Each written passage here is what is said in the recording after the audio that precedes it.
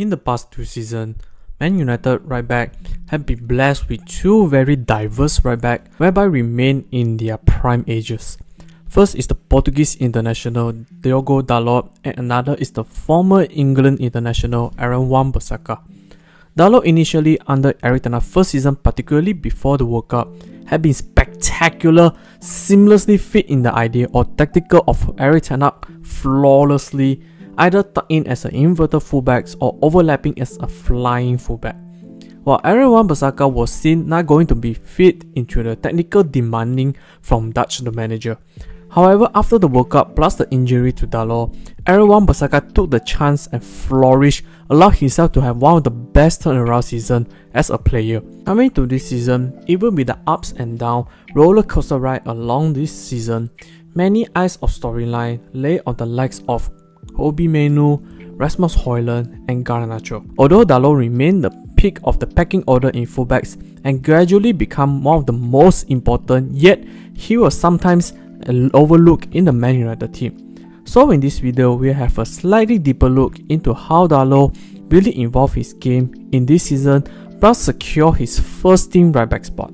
In case you didn't know, what is up ladies and gentlemen, I'm Marvin, codename CM. Welcome to the United channel once again. It has been some time since we really deep dive or really have a discussion on the footballing side on Man United in particular. If you in any shape or form stumble in this channel and somehow like this kind of content, do please like, share and subscribe to this channel, as each of your precious subscription will be a massive motivation for me to upload new content.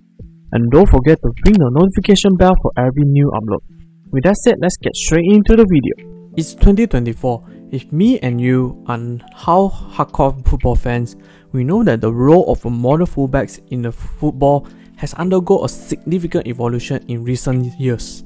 Long gone the days where fullbacks were primarily tasked with defending and providing width on the flank. Today's fullback were expected to play an increasingly important role in the attacking phase, while some teams even have their offensive creative output through their fullbacks. Pick Liverpool with Trent Alexander-Arnold and Eddie Robertson, and right now we also see the rise of Xabi Alonso and his Leverkusen team. Both their fullbacks or wingbacks to be specific, Grimaldo and Frimpong, not just highly crucial in their offensive setup, but also deliver close to double digit in the goals and assists. In the meantime, when discussing regarding best right back or the fullbacks in general, we often discuss the likes of Hakimi, Alphonso Davies, Carvajal, Kyle Walker. Dalot often been overlooked due to lack of success from Man United in recent times, thus Dalot was not shown under the spotlight. But Diogo Dalot under Erik ten Hag management evolved into a prime example of a new breed of fullbacks. Till today, Dalot had represented almost all available matches for Man United, appeared in 33 matches, secured 2 spectacular goals, also collected 3 assists. Dalot only missed 2 matches in the Red Devil shirt, which was the opening Premier League match against Wolves and the 2 yellow into red against Liverpool, then the indirect suspension against West Ham.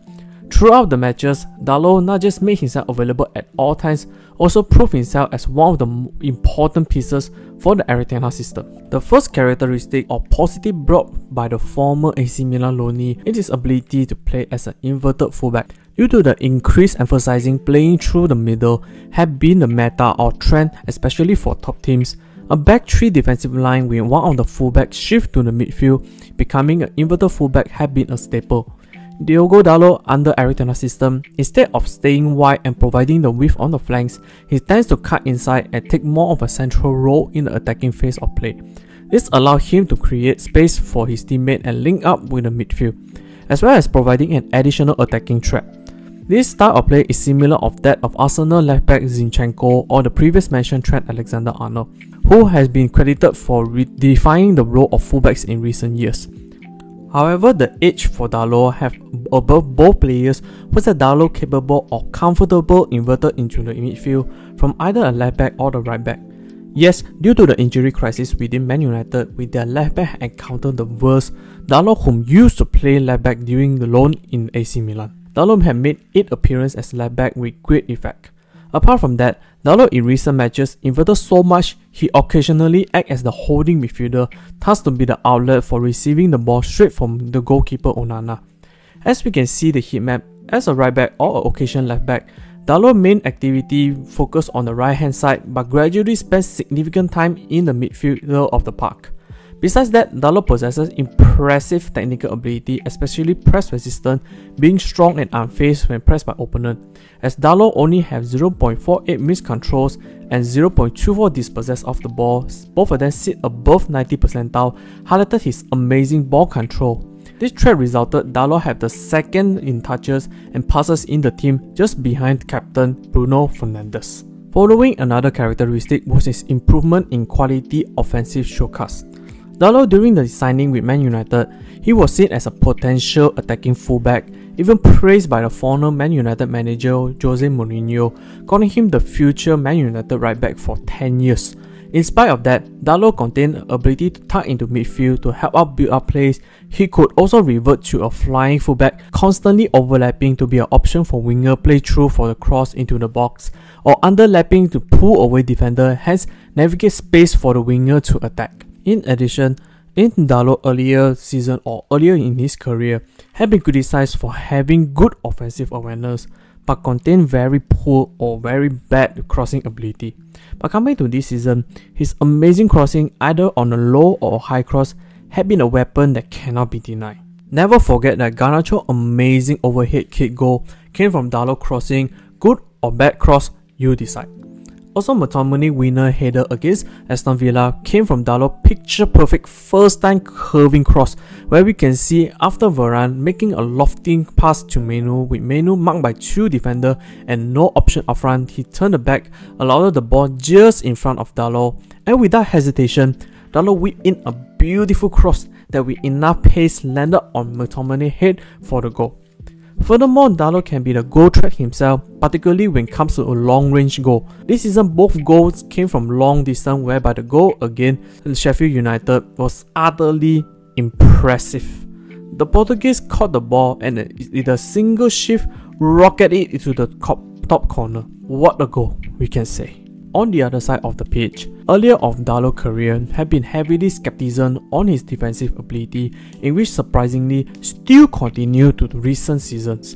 No doubt Dalot in his early part with United does not possess high level of defensive ability, got easily beat by many wingers head on. But in recent 2 seasons, Dalot had greatly strengthened that department. In this season, he only has 0.5 dribble pass, while also contains 71.4% dribble tackle, sit at 98 percentile. He solidified himself as a great defender. Besides, Dalot's pace and athleticism helped him to be a great defender, as he's clocked the second fastest player in Man United team last season. He uses that to great effect, and against West Ham, Dalot's last-ditch effort to block Bowen's shot, even a couple yards behind him, showcased his pace to burn. Another positive trait for Dalot was his great height. Standing 6 foot to 6'1", seeing him won 60.8% of the aerial duels, sit at 88 percentiles, made him effective in defending aerial duels. Despite many positives in Dalot being an amazing defensive fullback, he still had lapses of defensive incompetence. For instance, against elite wingers, Dalot usually capable held himself but would often struggle massively. Also at times, Dalot do have the tendency to lose his focus when defending. The goal against Galatasaray was the best example. So, speaking in the Man United shirt, Dalot had really seen himself be a prominent role due to his well-rounded, versatile and technical process. Although Dalot can be described a jack-of-all-trades fullbacks, being attacking one but not on the likes of Frimpong and Hakimi, solid to elite defensive ability but not as wide coverage as Kyle Walker, whereby made him underrated at times, yet his all-round skill set made him very valuable, most likely a sought-after target. It wasn't him playing for the Red Devils.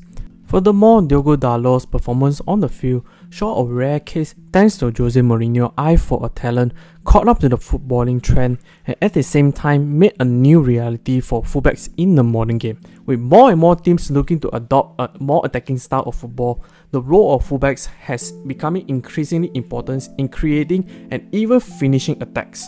It's a great thing to see that Dalot is following the footsteps with the likes of Robertson and Alexander-Arnold, as well as adapting to new contexts and ideas in football, and in his increasing experience and developing under Erik ten Hag, it is clear that he will only continue to improve and be a vital part of Man United's future success. That's the end of the video. What do you guys think? What's your take on Diogo Dalot recent 2 seasons? Is he underrated, overrated, or just perfectly rated in your books? Comment down below so that we can have a discussion. Hope you enjoyed this video. I will see you all in the next one.